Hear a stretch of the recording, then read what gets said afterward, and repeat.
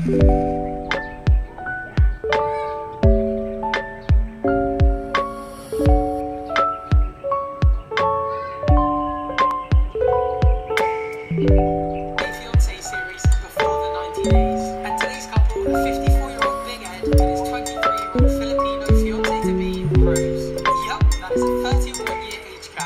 guys! Welcome back to my vlog. So today is May 7, 2020 and today is the 54th day of the enhanced community quarantine. 12:28 pa lang ng tanghali and kakaligo ko lang kasi sobrang init. Bala ko yung importante kong gagawin ko na ngayon. Tapos mga 5 or 6 PM na lang ako mag-exercise. Hindi ko na kinaya guys yung init, sa nagbukas na ako ng aircon and maari ba na naman yung eye bags ko kasi lately hindi ako masyadong nakakatulog dahil sa init and hindi ako masyadong nagbubukas ng aircon kasi syempre yung kuryente, no? Pero pag di na kinakaya, ayan, binubuksan na siya. So yun, gagawin ko lang yung mga importante kong gagawin tapos babalikan ko kayo mamaya.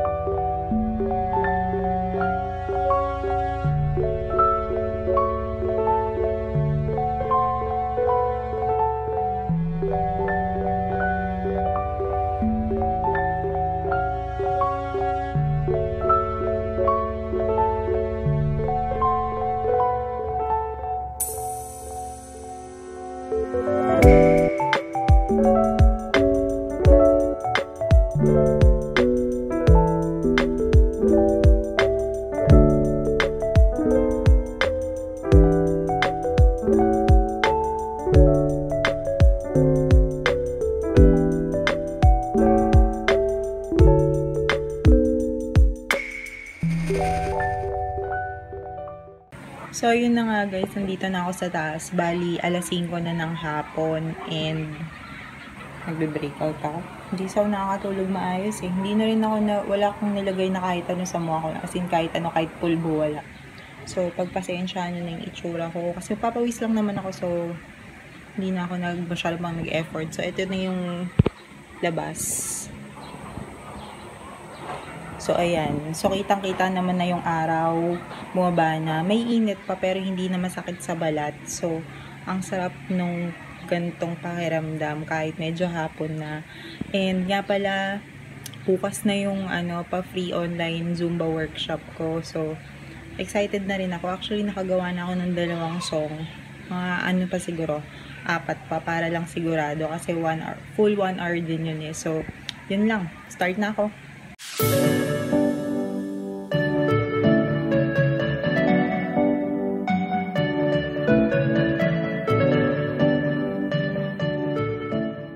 So, ayun na nga guys, nakatapos na ako. Hindi ko na na-vlog lahat kasi memory tong phone ko. And 7:48 na ng gabi. Alas 8 na ganun. Ngayon lang ako natapos and para na magpipigain tong damit ko sa sobrang pawis. Natapos ko na i-prepare yung para sa Zoom na maraming sumali bukas, kilala ko man o hindi. Ang importante, makasali sila kasi yun naman talaga yung gusto kong mangyari. So, yun lang after this, mapapahinga muna ako tapos kakain and maliligo. Wala naman na akong iba pang gagawin. So, i-close ko na yung vlog dito.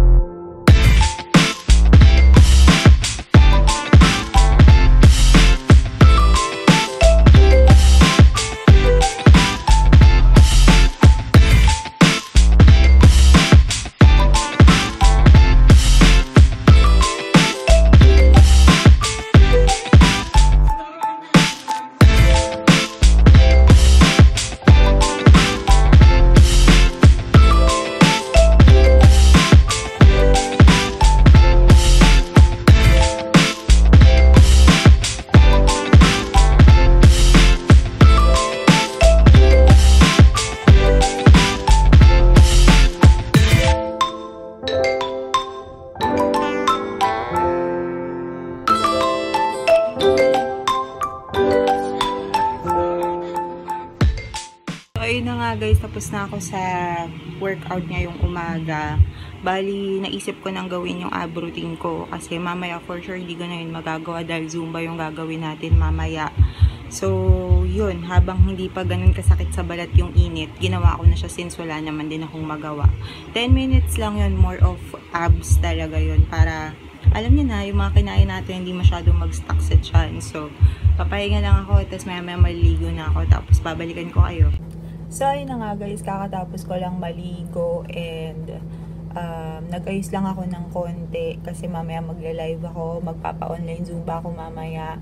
Hindi naman ako nag-foundation pero nag-concealer lang ako sa yan ng mata, tapos nagkilay, tapos naglagay lang ako ng highlight dito sa ano, para lang magmukhang buhay yung mata natin, no? So, i-share ko lang kasi may dumating kanina sa aking doorstep. Unang-una ito, Street Trails PH, yan. May nagregalo lang din sa akin. So, thank you. Tapos, ito in-order ko sa Lazada kasi wala na akong makitang Bactidol. Mahirap maghanap guys ng Bactidol and paubos na yung stock ko. So, bumili ako. Nakakita ko sa Betadine na gargle. Oral antiseptic. 1% solution. So, yan. Same lang din sila ng Bactidol. So, 100 ang isa nito. Yun. Free shipping. Lazada, baka naman. And then, ito sa wakas, for sure yung iba matutuwa siguro pag nakita to kasi at least sasabihin nyo na hindi na ako masyadong mahihirapan. Actually, kasi nagkakaroon na ako ng mga kalyo dito. Ayan o, yung marka niyan, kakaplank. Ayan. So, nakakuha na ka ng mats. So, nabili ko lang doon sa FB Marketplace. Sobrang mura niya, guys. Ito natin yung pinakamurang mats na nakita ko. Sa Valenzuela area lang to. Ilalagay ko na lang somewhere here yung name. Hanapin nyo na lang doon. And madali siyang kausap, mabilis siyang kausap. Tsaka mura pa. Depende siya sa thickness. Pag 4mm, 250 lang.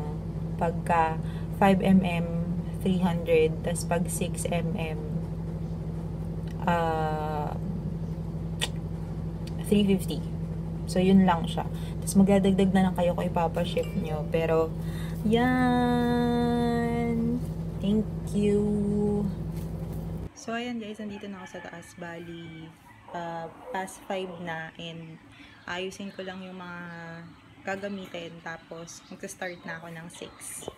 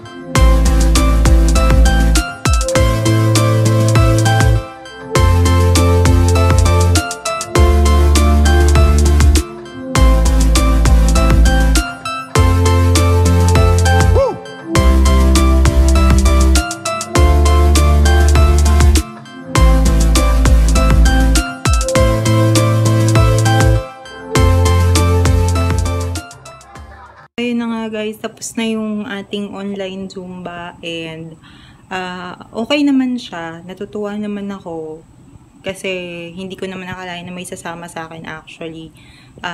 Hindi naman ako umaasa ng maraming sasama kasi hindi naman po ako sikat. Talagang gusto ko lang siyang gawin dahil gusto ko lang magbigay serbisyo sa community in my own little way. And medyo nakaka-frustrate lang kasi hindi ko akalain na dun sa Zumba part, parang pangalawang song ko pa lang ata yun or pangatlong song ko na maayos yung video pero nagpuputol-putol yung music. Hindi ko alam bakit. Yung umpisa pa nga nun, nadidelay pa nga siya eh. Hindi ko alam bakit. Kaya mukha tuloy ako offbeat eh. Kasi delayed yung video. Tapos, nung bandang sa may yun nga, after 2 songs ata yun, wala na. Hindi ko akalain na hindi pala ganun kaayos yung tugtog. Alam mo yun? Maayos yung video pero yung tugtog hindi. Hindi ko alam bakit ganun. FB. FB. Kasi maayos yung video eh. Kung maayos yung video, ibig sabihin, maayos yung connection. So, hindi ko alam kung bakit yung sounds is putol-putol siya. Sayang talaga eh. Pero, sabi ko nga, babawi na lang ako dun sa mga sumama sa akin. Magkakaroon ulit ako ng panibagong free online Zumba for all. Tawag ko naman dun is hashtag Workout Wednesday. So, this coming Wednesday na hindi ko na patatagalin. Kasi kung Friday masyadong matagal. So, Wednesday. And let's try to make the Zumba as smooth as possible. So, yun. Papahinga lang ako tapos. Thank you sa lahat ng mga sumama. Maraming salamat. Sobrang na-appreciate ko talaga kayo. Lalo na yung mga hindi ko kakilala na sumama or hindi ko rin ganun ka-close pero sumama. Sobrang na-appreciate ko talaga kayo. Maraming salamat.